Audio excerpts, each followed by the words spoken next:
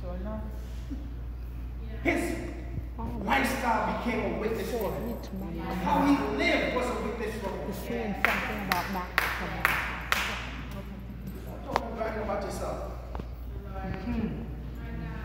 Well, verse 4, right? No man, go ahead. No man that worried entangleth himself with the affairs of this life, that he may please him who hath chosen him to be a good soldier. Okay. Let's go to Ephesians 6, verse 10. But before we go there, soldier. I remember that there was a lot of casualties that were taking place in the war because of friendly fire. Am I correct? Friendly fire killed a lot of, we're on the same team. And because I don't recognize the real enemy, I thought you was an enemy, so I just shoot first and ask questions later. We just drop a bomb and just blow up this whole area, not even knowing that we're killing our own brother. There was a lot of friendly fire than the actual enemy killing us. So this leads us to this scripture right here. Because if we don't know what we're warning against, if we don't know that there is a war happening, we won't understand what God is trying to say to us right now. Let's go to Ephesians. Ephesians 6, verse 10. Finally, my brethren, be strong in the Lord and in the power of his might. Put on the whole armor of God, that ye may be able to stand against the wiles of the devil. Of who? The devil. The devil. Remember we spoke about the only two kingdoms, heaven or hell. So it just said put on the full armor and stand so you can withstand the wiles of the devil. So that's the real enemy. Let's continue. For we wrestle not against flesh and blood. Who is flesh and blood?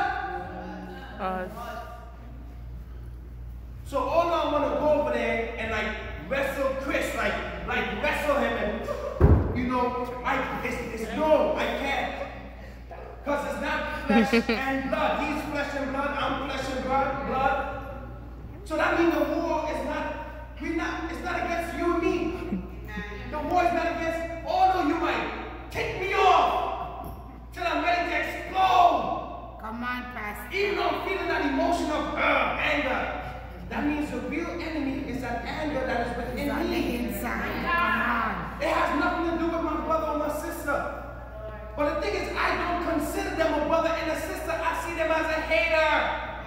I see them as an enemy. You see, when we were celebrating with the kids on Friday, right? Some kids wasn't clapping. When I called certain kids up, yes, so I called them out. I called them exactly what they were. You are a hypocrite. You are hater. Hater. What do you mean? You gotta be able to clap and rejoice for your brother and your sister. We in the same team.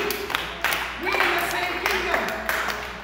When the Keisha came in, she didn't even know what we were doing. Well, I know she was leaving, and I didn't see her clapping, and somebody was coming. I said, "Oh, you are hater with the Keisha." She was like, "Pastor, what did I do?"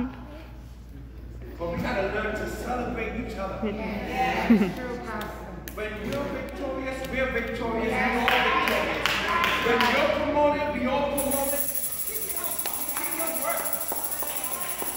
When you're advancing, we all advancing. We all moving forward. Yes. Amen. You see when a big name pastor or big name whoever falls, it just put a damp on the whole entire body. It just don't hurt that one person and the one congregation. It affects the entire body. If it's truly connected, that thing will hurt.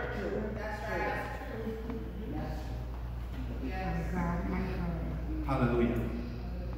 Let's continue reading about who we warn against.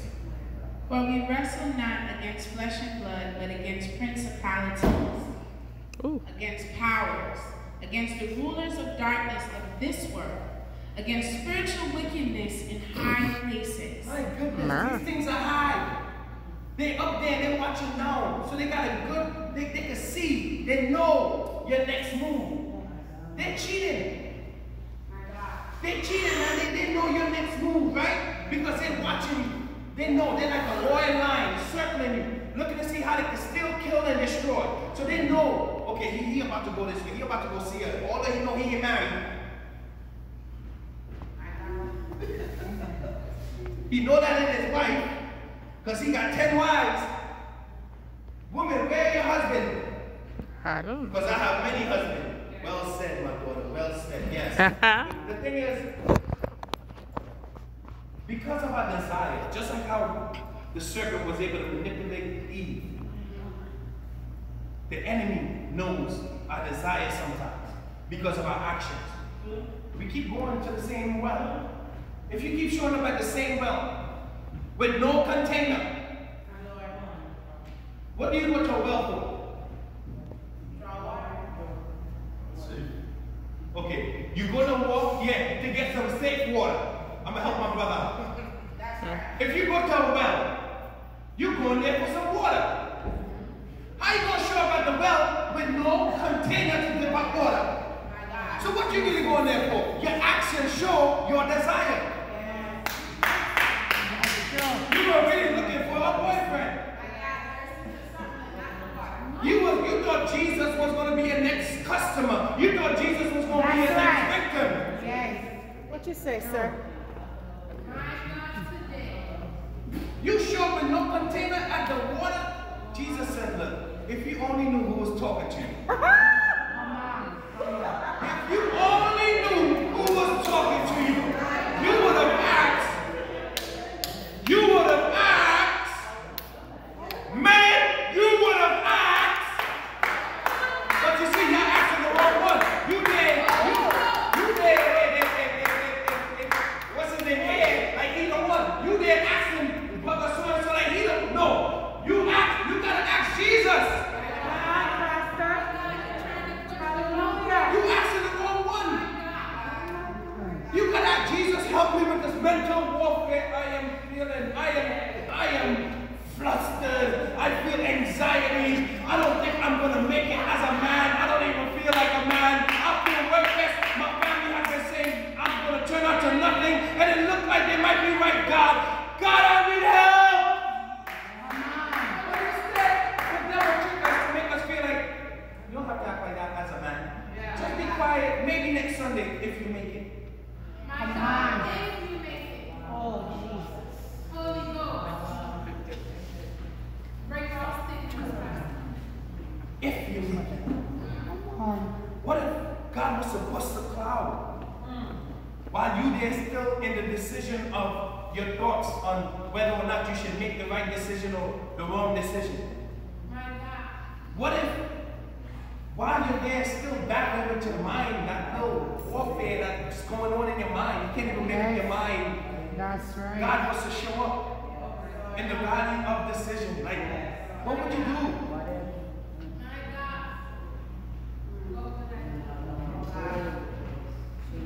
Swipe. That's all I find. Let's continue reading that because we need to know. All you have to do is that. Wherefore, take unto you the whole armor of God, that ye may be able to withstand in the evil day. And That's it right there. So you're telling me, with every warfare, God is strategic and He has given us the tools. yes, He has equipped us, but we don't continue reading. my God, He has equipped us, but we don't continue reading. You know what? And I blame the church for some of this because we like to take one scripture and make it so powerful that we don't know there was actually verses before that and after that. So when you read it now and you see that one verse that you heard, you like get excited for that one verse, but then there is more. Come on. There's more. Let's see. wherefore take unto you the whole armor of God, that ye may be able to withstand in the evil day, and having done all to stand. It's evil all around us. Yes. A man walking to Publix up there in West Palm shot a woman and then shot a 1-year-old baby. Can you imagine shopping in Publix and then boom, boom? You went there for groceries, didn't know you was going to need to put on the full armor. Come on. Come on, this could happen anywhere, but are you ready? Are you equipped? Are you putting on the full armor? Are you using what God has given to you? My Lord. Let's continue.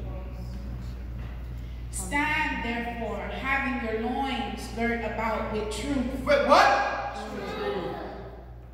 Truth. Girded up with truth. Truth. Come on. Truth. Speak Come truth. on. When you do this and you see the wind come out of you, let it be true. Whatever you was about to say, you know it's a lie. Suck it back in. Because when it come out, that's who you are. A liar. My God. If you know it's a lie, no. Grab that thing and throw it on the floor. Kill it. Come on. I'm going to be a vessel of truth. Continue.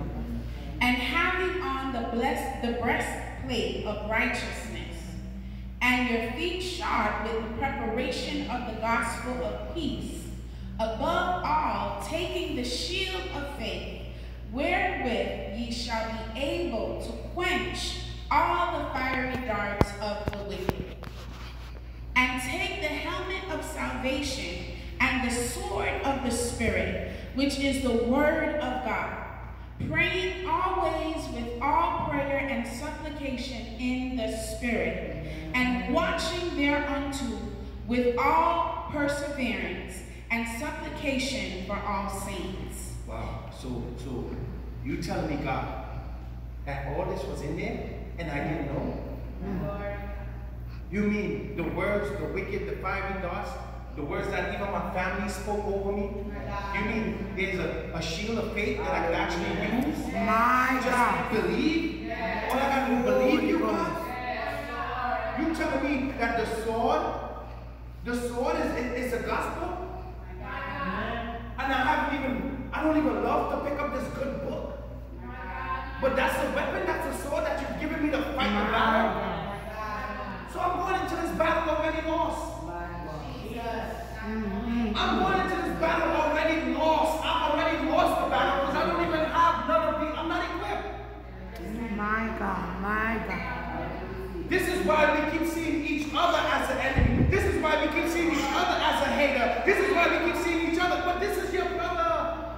This is your sister. This is why I said you talk to me and say, brother, wake up, wake up. I'm like, Pastor, see, you know, come on, this is how we cover our brother. This is how we cover our sisters, man. Brother keeper. Hallelujah. Let's go back.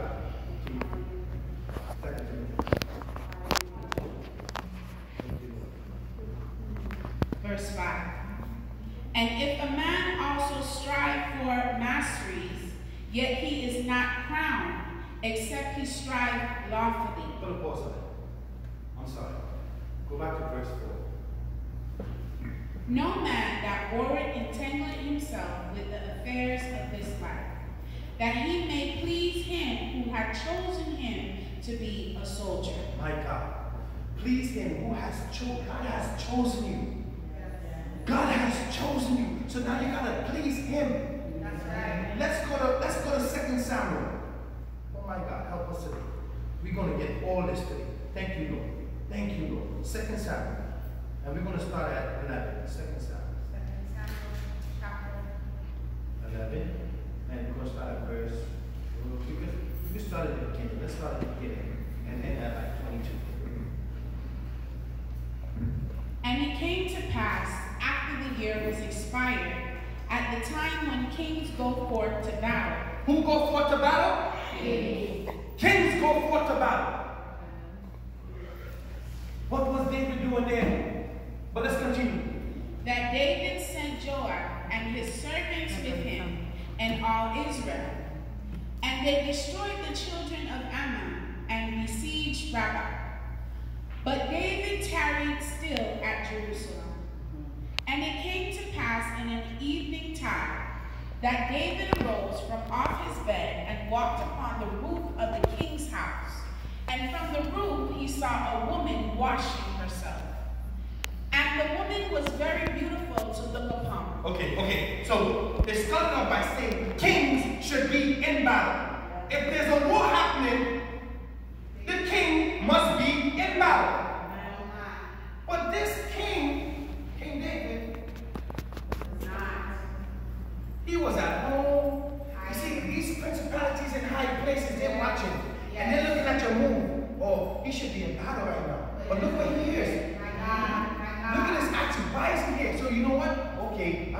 Yes. Let him be out there. Send him away. Let her smell. Let him just smell. Look, I was going out there with Mama just now, and I just smelled the wind blew, and I smelled mangoes. I look over there and I said, Minister Keisha got mangoes in her mouth. That's what I told Mama. And so said, so done.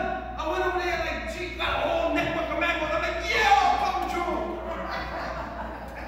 Listen, the enemy is strategic.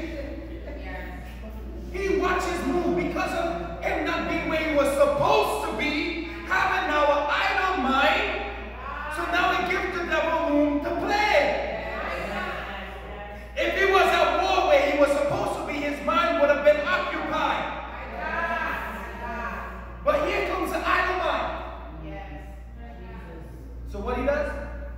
Let her go take a shower and let that aroma come upstairs.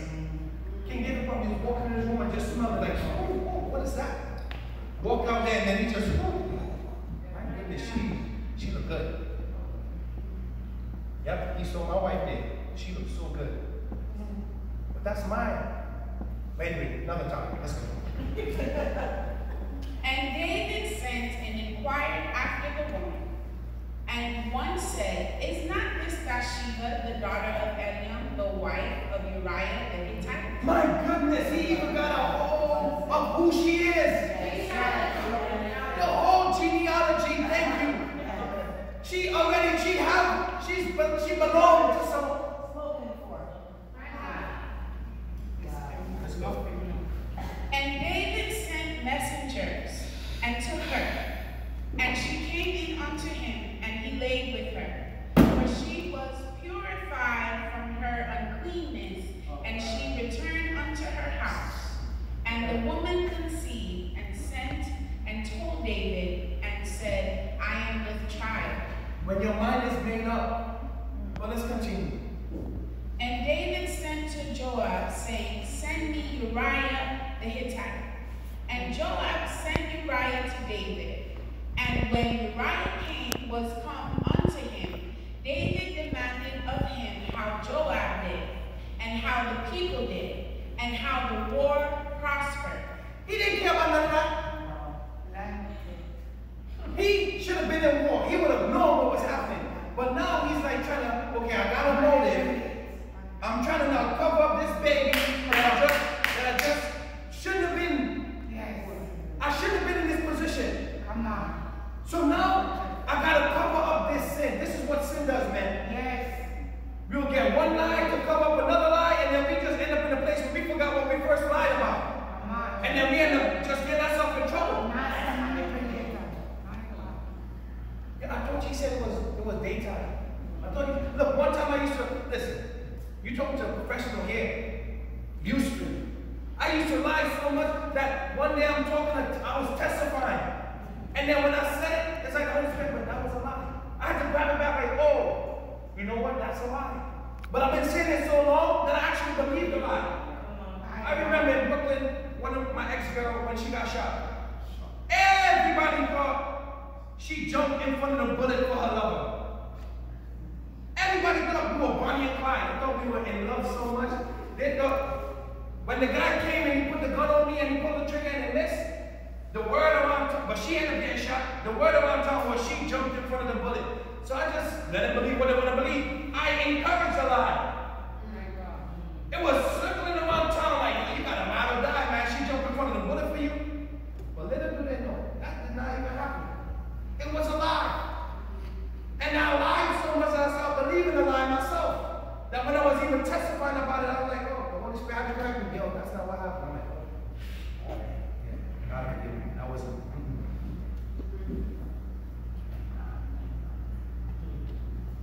Yep, my wife is like, you on that topic a little bit too. Moving right along. Let's go. Oh, God, thank you, Lord. Thank you, Lord. Go ahead. Verse 7, right? And David said to Uriah, go down to thy house and wash thy feet. And Uriah departed out of the king's house, and there followed him a mess of meat from the king. But Uriah slept at the door of the king's house with all the servants of his lord, and went not down to his house. Ooh, you see, when a man of God dies to his flesh, The cares of this world, it doesn't easily pull him. Men, if kids close your ears, close your ears.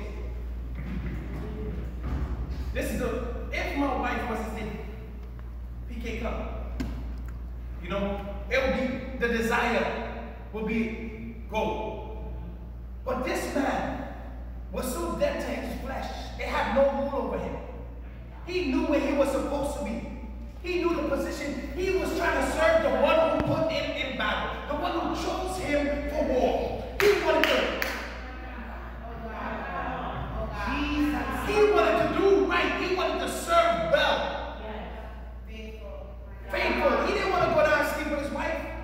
You see, what your struggle is might not be my struggle. King David, that was his struggle. So he thought it would have been his struggle. Like, yo, what am I going to go? And I'm going to send food and wine and you and your wife will marry. And he thought he was going to go sleep with his wife so that when the baby comes, they could blame, hey, oh, this is your child. And David going to be sitting in the kingdom watching this boy, knowing that that's his son.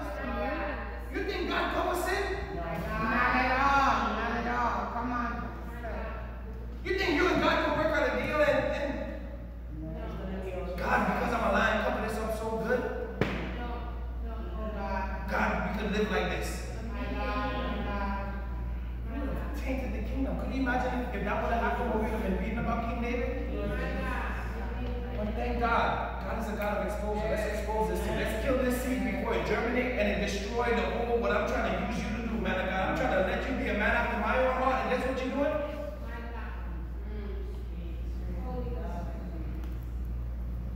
What did we read just now in 2 Timothy? It says, we don't get entangled in civilian affairs.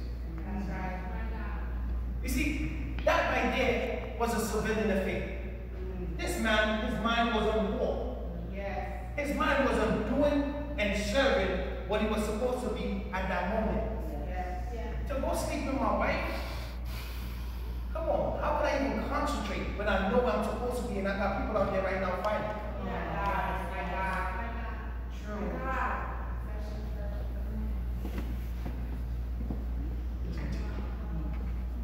We almost done. And when they had told David, saying, Uriah went not down unto his house, David said unto Uriah, Comest thou not from thy journey? Why then didst thou not go down unto thine house? And Uriah said unto David, The ark Go ahead. and Israel and Judah abide in tents, and my lord Joab and the servants of my lord are encamped in open fields. fields. Shall I then go into my house to eat and to drink, and to lie with my wife? My God. As thou livest, and as thy soul liveth, I will not do this thing. My God. You see, when your mind is made up, not even the king, My God. Come on, Pastor. not even the king, My God. when your mind is made up to be obedient. Come on. You see, all right, yeah, yes, it's King David, and he, you know, sometimes we hear he can't approach a king a certain way. But let me tell you something. When God has chosen you, you'll be able to speak to any power. You don't think, with grace, you don't think that King David was feeling inside himself like, you don't think King David was like, man, if I would have only had a heart like yours, I would have been where I was supposed to be. That thing convicted, his actions now convicted David. His actions convicted him without him even knowing. Because you're right, he's innocent. He didn't know King David did that to his wife. He's just serving the one who chose him for war. He slept at the door of the king. Because his mind is on war, battle.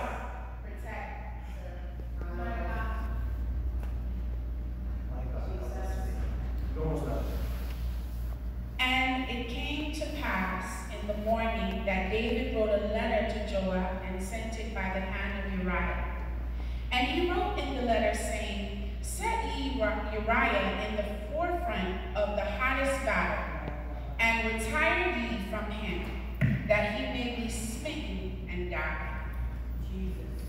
And it came to pass when Joab observed the city, that he assigned Uriah into a place where he knew. No, I believe you skipped something. Go back a little bit. 13. Go back, not from where you started reading from. Because David tried another way. He got him drunk. Let's go back. I'm sorry. And Uriah said unto David, the ark and Israel and Judah abide in tents, and my lord Joab, and the servants of my lord are encamped in the open fields. Shall I go into my house to eat and to drink, and to lie with my wife? As thou livest, and as thy soul liveth, I will not do this thing. And David said to Uriah, tarry here today also, and tomorrow, and I will let thee depart. So Uriah abode in Jerusalem that day and the morrow. And when David had called him, he did eat and drink before him, and he made him drunk. And at even he went out to lie on his bed with the servants of his lord, but went not down to his house. So he even tried to get him drunk so he could go home because his wife is in on it. The wife sent the message to the king, hey, I'm with the child. What we gonna do? David probably like, hey, I'm gonna send him down drunk.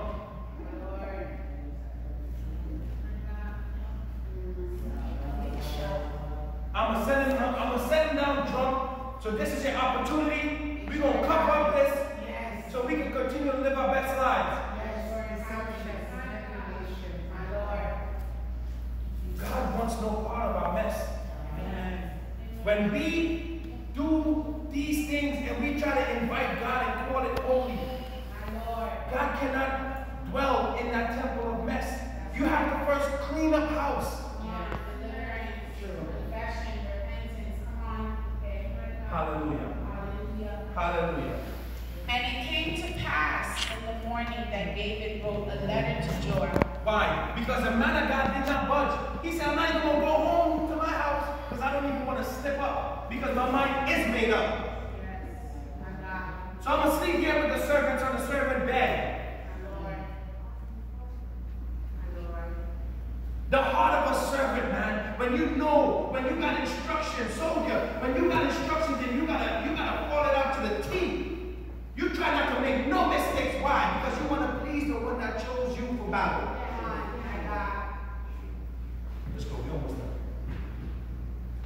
And he wrote in the letter saying, set ye Uriah in the forefront of the hottest battle, and retire ye from him, that he may be smitten and die.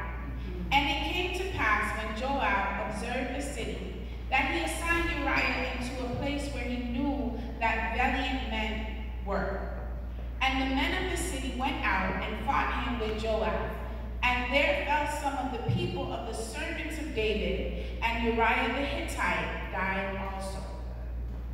Then Joab sent and told David all the things concerning the war, and charged the messenger, saying, when thou hast made an end of telling the matters of the war unto the king, and if so be that the king's wrath arise, and he said unto thee, wherefore approach ye so nigh unto the city when ye did fight? Knew ye not that they would shoot from the wall? Who smote Abimelech, the son of Jerubbaal? Did not a woman cast a piece of a milestone upon him from the wall, that he died in Bezbeth?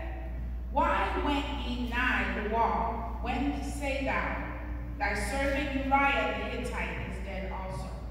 My God. So here he goes.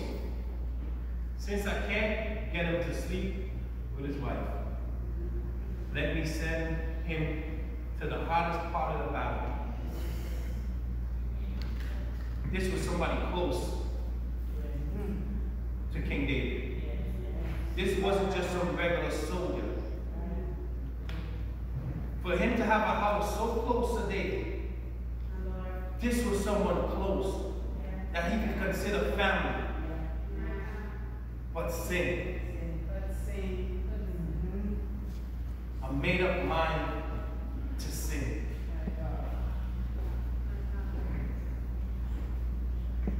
You see,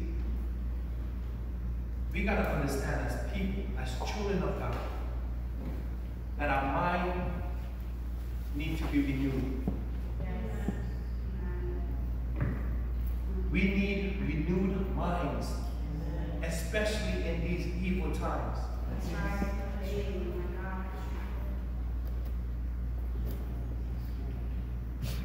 Listen, I'm not perfect. Just the other day on my job, I saw some little white kids about to go fight. If that was happening in my neighborhood, I'll stop them. I've walked in the fights and I'll rip girls off each other.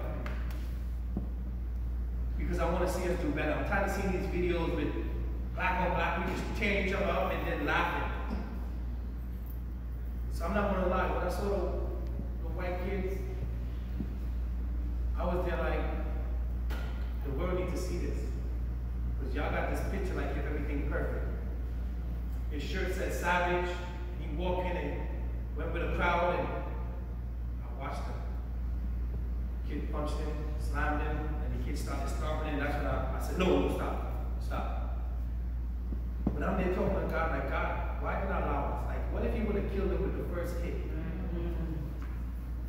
I sat in that truck and I had to repent. Just because we can't allow the world and the evilness that's happening around change us. And the reason why mentally I struggle, because I saw the video with the two white kids who went into the house and they found AKs and shotguns and they were shooting at the police. And then we got black kids who get caught with a toy gun and they get destroyed. When these two white kids were like, oh, they were painted, so let's pray. The cops started praying. Let's back down, not shoot back. And because I'm black, I feel like it's not the battlefield is not equal. We have to work harder, we have to try harder to break that stigma. So we just gotta be the one to do the right thing regardless whether it's white or black. I can't make this